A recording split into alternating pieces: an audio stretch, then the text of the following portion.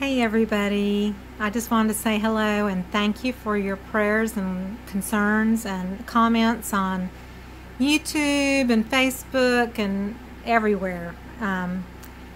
We are in an area that they're having to be evacuated because we're near the Cape Fear River, but we are only a mile, I think we're about a mile away from the Cape Fear River, so we're right on the border of being evacuated. Outside, it's actually kind of cloudy and just kind of drizzly and a little bit windy, but it's not really hurricane weather. But I guess from all the rain and coming in from the coast, which we're 2 hours from the coast, so we're packed and we're ready to go if we need to. It's just not like we're not in danger by any means. Our house is about 3 or 4 feet off of the ground. We had a bad storm last year, and we had water all through the yard and up to the bottom deck, which was about a foot off the ground. But we have an upper deck that's about 3 or 4 feet off the ground, and that's where our house sits. So we're not in any danger of being flooded, I don't think.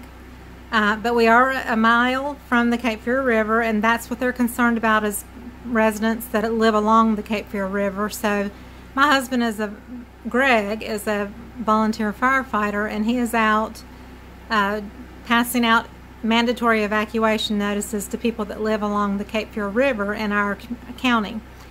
And we don't have power. This is just from the natural daylight outside, and I do have a couple of lamps on from the generator that's got our fridge running so that we don't lose our food yet. And I have a fan going because you can't open the windows because it blows in the rain. So it's bearable, and I am not suffering by any means. And don't worry about me. Pray for the families and the people that were evacuated along the eastern coast. That has been pretty devastating. There's been fatalities, trees falling and all kinds of stuff, and they're going to have a long time of cleanup and rebuilding in that area. I haven't even had a chance to listen to the news the last few days, so I don't even know what the numbers are or what all is going on the coastal areas, which I'm 2 hours away from.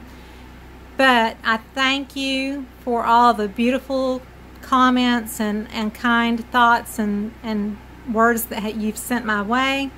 The emails, the messages, it's just been tremendous. I just really appreciate it.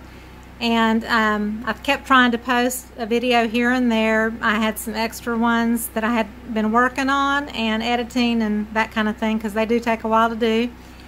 And I knew that I wouldn't get to paint if we lost power and all. I knew I wouldn't get the chance to paint, so I've still tried to post a video here and there. But I just wanted to let you know that I was okay, and that I very much appreciate your prayers and thoughts while we've had this nasty weather. And it's probably pretty much gone across the state of North Carolina, I'm pretty sure, and into South Carolina. And I know I've got friends that are more western part of North Carolina that probably have just had rain, you know, that kind of thing. But we are doing fine, and if we have to leave, we will. If it's, you know, mandatory, we will leave. We've got lots of family and friends that have offered to, you know, help us out. So we also have to haul a dog and a cat and a litter box and all that stuff too. So but thank you again from the bottom of my heart. I really appreciate it. And y'all have a great day, okay? Bye-bye.